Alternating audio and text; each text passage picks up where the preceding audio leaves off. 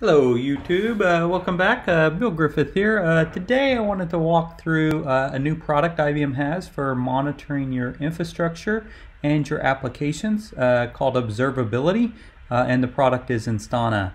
I needed to see how this works on AIX and Power 9, so I'm going to walk through installing Power VS virtual server on IBM public cloud with AIX 7.3 I think, and get Instana's agent on it and then connect that up to the Instana single pane of glass dashboard to monitor what's going on. So wasn't super trivial, so I thought I might as well capture it here for others to benefit from. And as you so what I wanted to pull this slide up is just give you a feel for what the capabilities of the product is. It automatically discovers all of these 250 observed technologies. They call them sensors.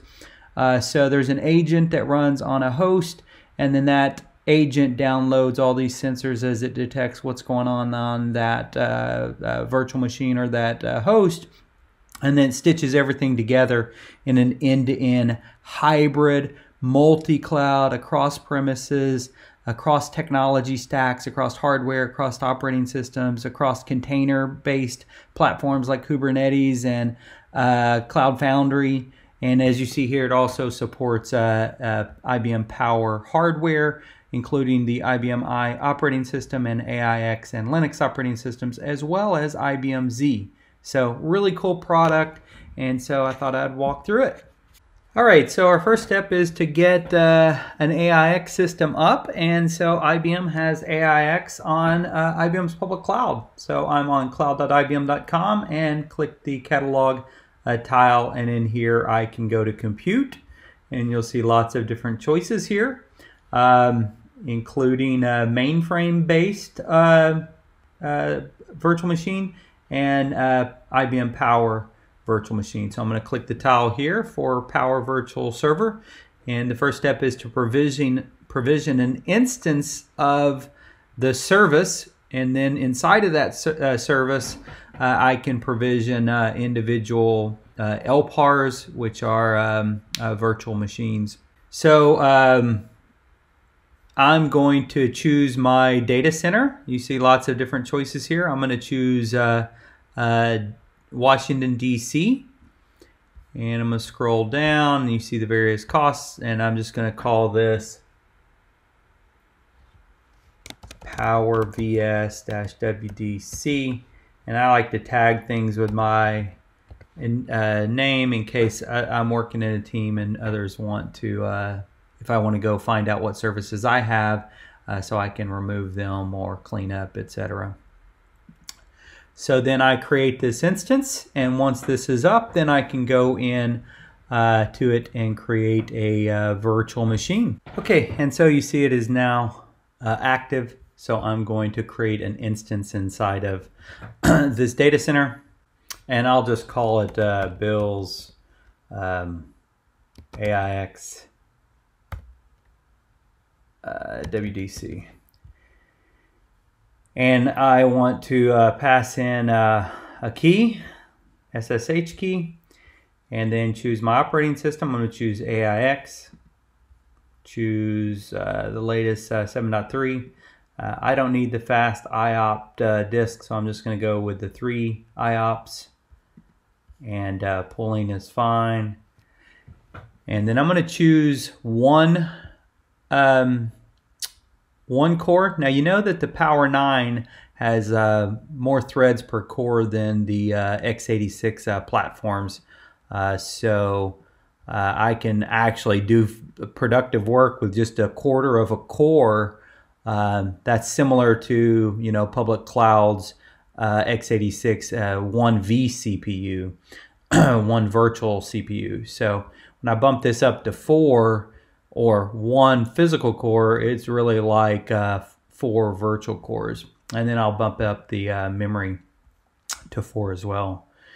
And I need to connect to it via the public network, so I'm going to do that, and then I'm going to provision. Okay, so my server is back up. So first thing I want to do is actually set the root password, and then just hit enter, go for root, and enter a new password. All right, so now I have my password, so I can close this and then just use my my trusty terminal here. So copy my external IP address, and then I'm going to SSH into that as root. Trust the fingerprint. Okay, so now I'm in. Let's go get the agent to install on this AIX machine. And what I need is a sandbox, and you can actually get an Instana trial. Check this out yourself. But I have a sandbox already up, and so down here in the 3 ellipses, I'm going to click agents, and then I'm going to say installing agents, and this is AIX, so it's a Unix system, and I'm going to choose the specific. I can do a static library or a dynamic library. Let's just go with the dynamic, and then I say download, and so you see it's in, downloading over here. So back over here, I can exit out of my AIX machine, and then I'm going to SCP that, my downloads, and Instana agent, and 64-bit is the static, and then I'm going to copy it up into the temp directory, and let's just paste that AIX box into the temp directory. And so that is secure copying up.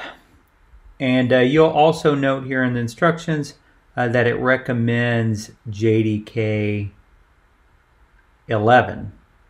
And if I go check my default, you'll see that the default is 1.8, so I need 11. So what I want to do is go get JDK 11. So I'm going to go in and search on IBM JDK 11 official. I want the certified version, and you see the first link in Google search is IBM support page. And so I want the download sites, Simaru, and then I want certified edition. I want long-term support. I want AIX, and I'm going to go with 11.0.14.1. I just don't like to be on the latest. So I want the JDK specifically. So I'm going to download the tarball, and so that's downloading, and then I need to get that up to my server as well. Now one thing you'll note is I'm not using all the disk, and if I do a disk capacity, you'll see some of my disk is a little on the small side, so I'm going to add my storage. This AIX box originally has 25 gigabyte of disk, but it's not using it all, so I'm going to extend. You see here it's only 20 gigs, so I'm going to extend it. Change volume group and grow it.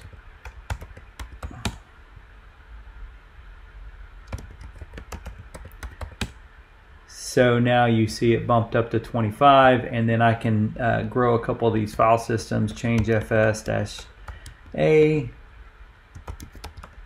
Let's just add a couple, let's say 3 gigs to /opt, where I'm going to put things. Do the same thing with temp, and same thing with the root file system. So now if I go check out the disk space, I have a little bit more. Okay, so I can exit out of this, and then I'm going to SCP that downloads my IBM Simaru certified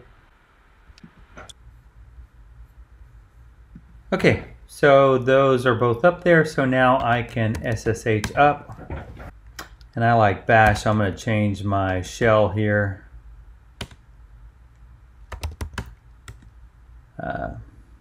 User bin bash. Exit out, log back in.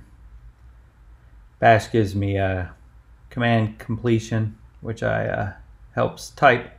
So now I can go to temp. All right, so I'm going to move the JDK to opt. I'm also going to move Instana to opt also. Should have just SCP'd them up there. So then I go into opt, I unzip the IBM, then untar it.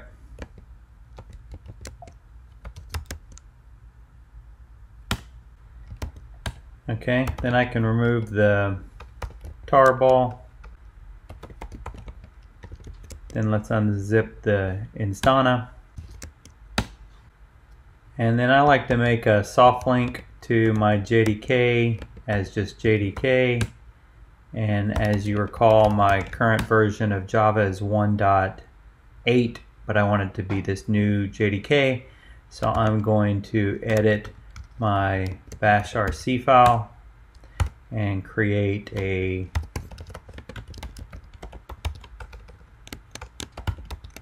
Java home environment variable. I'm then going to update my path to be that Java home followed by path /bin followed by path. Also going to set command recall. I like to see directory details, and good. So now I'm going to execute that. Now when I do java-version, I get 11, which is good. So now I have my Instana agent, and I can run the start. Now I downloaded this Instana agent from over here, so it's already associated to this server environment. So that makes this next step a little easier. So I'm going to set this up and make it connect in. One thing I like to do is set my host name. And then I'm going to, I could start Instana right now, but I don't have a DNS name and all of that stuff. And I want to put this server in a data center setting. So I'm going to go configure a few properties here.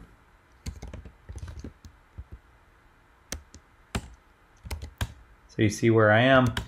Then I'm going to just leave the existing one and create a new one.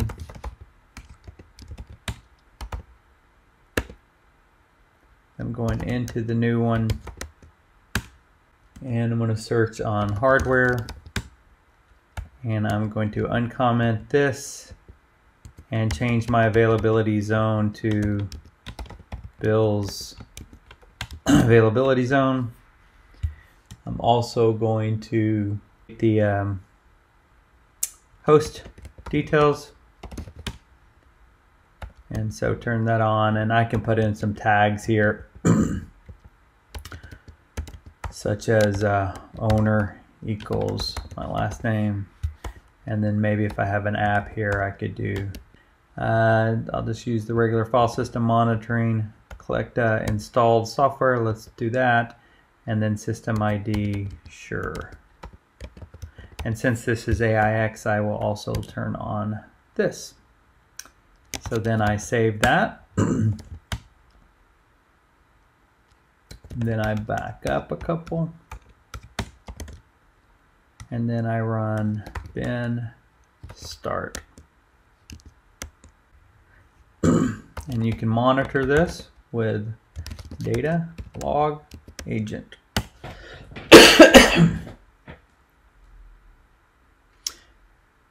And that will start, and then it will connect to my server. Okay, so my server should have started, and I can run bin status to see that it's running. Okay, so now I can go back over to Instana, and I can go to the infrastructure tab, and I can search on bills just bills. And I have here on the live setting, you can see I can set time ranges and things like that. And since it is live, it's discovering things as they're changing. So this is real time, it's automated. You see there's my availability zone. Close this. And it has my, I also have this running on Linux. RHEL, in fact, Red Hat Enterprise Linux on Power 9. And I have this running in Dallas, and then this is the server I just installed, AIX. So let's drill into that. I clicked it. You see here's the availability zone, and then it shows you some details here, and then I can open the dashboard, and this is my server here, right? Bills AIX WDC, and here it is here. Shows me CPU, JVM, memory, some things of that nature, networking, sensors, logs, all of that. Now the real value comes when you start going broader than just the infrastructure and start looking at applications. In this case, I just have the infrastructure stuff going on here. I went back up to the host, and now you see this is a how many physical cores and what operating system I have, how much RAM. And this is showing me my physical cores, and as you remember, I'm using a full CPU, memory, disk drive capacity, all of the various details of the infrastructure. And if I had some applications on it, then I could do this stack and see the individual applications that are discovered. Instana will discover, and as you know, in a DevOps world where things are rapidly changing and new components are being added all the time, then Instana discovers that and ties it all together. So I'll have to show that in another video. But anyway, hopefully this was helpful. So thanks for watching, and look out for new videos on topics like this. Thanks so much.